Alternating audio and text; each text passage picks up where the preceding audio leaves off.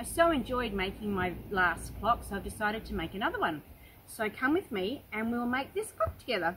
Come on! So I've just purchased this clock base and kit from my local Kmart. I think it was about $9, $9.50, something like that. And here I am just removing it from the packaging, removing the workings from the back and removing the hands.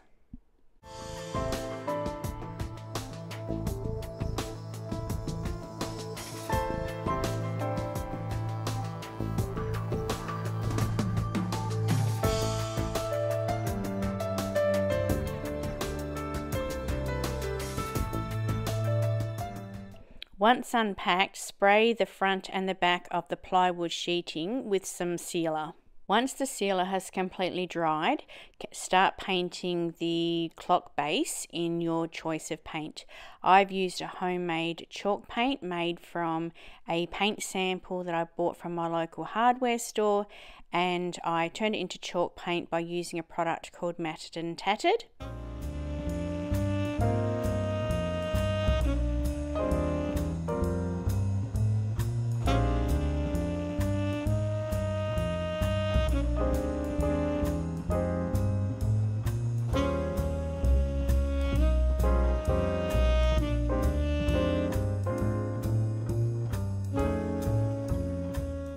Once the paint had been applied, I then put some paint on a sponge, and then I dabbed it with the sponge up and down to get a little bit of a rough textured stippling effect.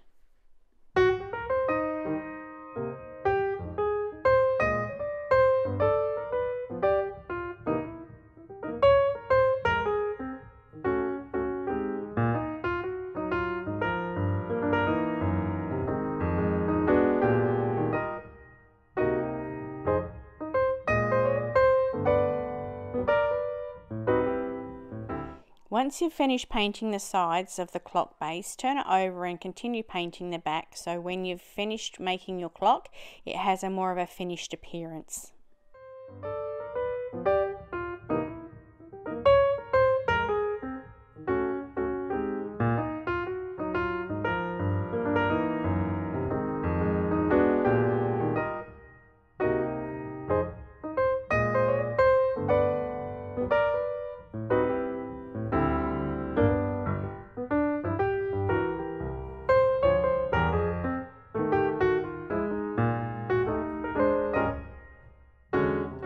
Once we've painted the clock base front and back and let it completely dry, preferably overnight, that's when the fun starts and we start layering our paint.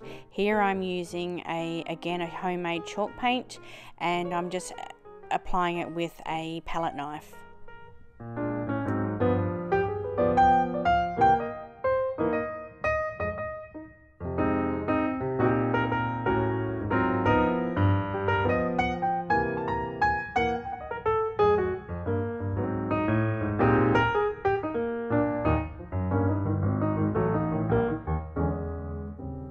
Because I'll be moving the paint with a straw later on, I'm just misting the paint to stop it from drying completely.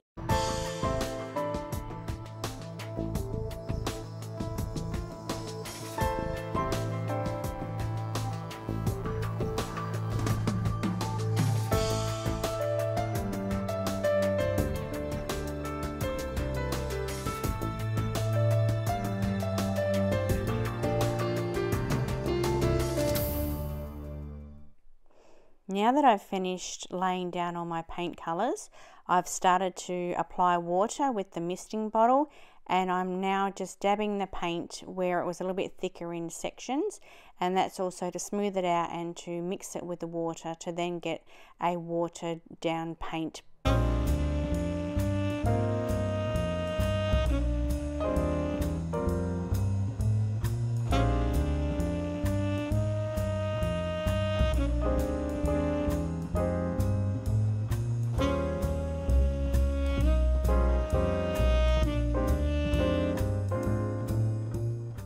Once I've finished blending, I've given a little bit of a dry just to see how it's going to look, and now I'm just adding a little bit of extra colour.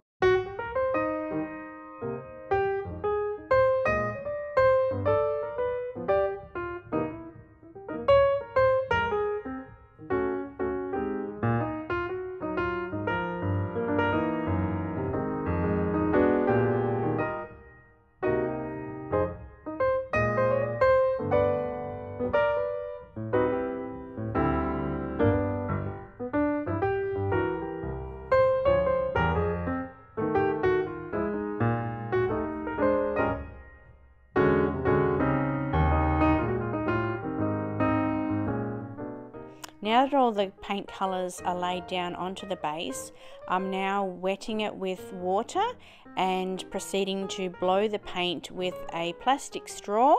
This will push the paint around in with the water and blends all of the paints together, and then you get a bit of a running paint effect.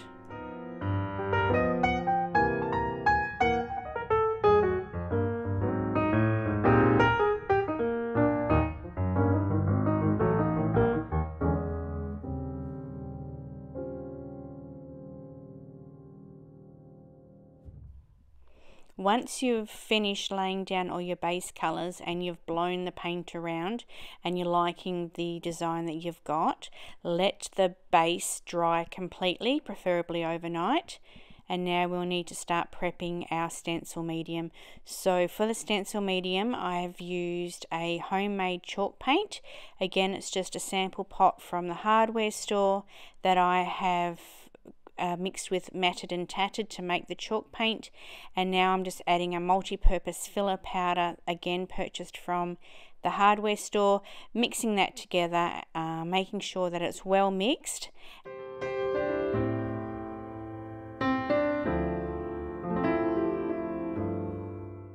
When you're happy with the consistency of the stencil medium, put your stencil over the base of the clock and start applying the medium with a palette knife, and you just spread it on as if you were buttering a piece of toast.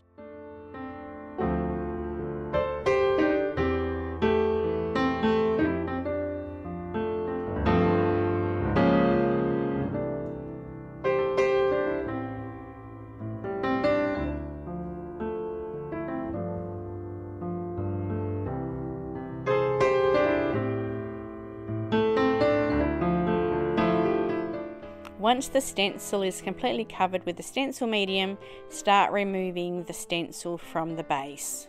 Just lift it very carefully so then all of the putty or the mixture will adhere to the base and not get lifted off with the stencil.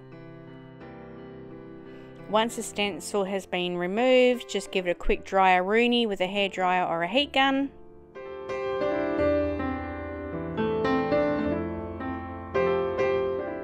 Once the stencil has been allowed to completely dry, that's when we start adding our whitewash. And all my whitewash is just watered down white chalk paint. So all we are doing is just painting the white chalk paint on and then just removing it with a cloth. If the chalk paint is a little bit too dry, you can just mist it with the water to reactivate it, and then you just continue patting with the cloth to remove it. And then we just keep doing this until we are happy with the effect that we're getting. So it's just a process of adding the whitewash on, removing, letting it dry, seeing how it looks. If you're not happy, adding some more, and then wetting it and then removing it. And you just keep doing that until you're happy with the end result.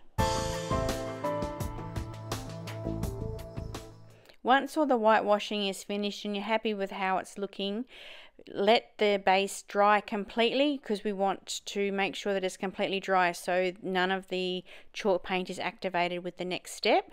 So now what we're doing is we're just adding some metallic paint to a sponge, and we are then just wiping the sponge over the raised stencil of the clock, and then that is just picking up the paint from the sponge and then just colouring the raised parts.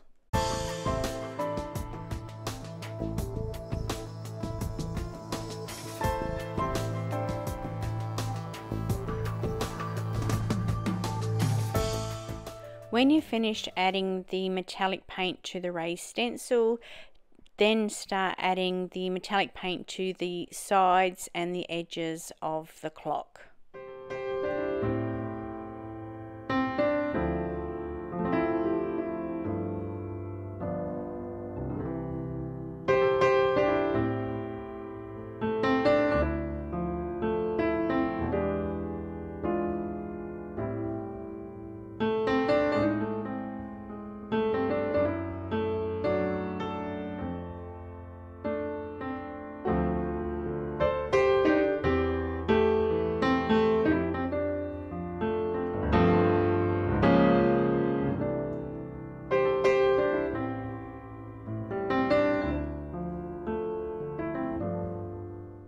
When you've finished adding all of the metallic paint to the stencil and the sides of the base, then just take it outside and give it a quick spray of some sealer.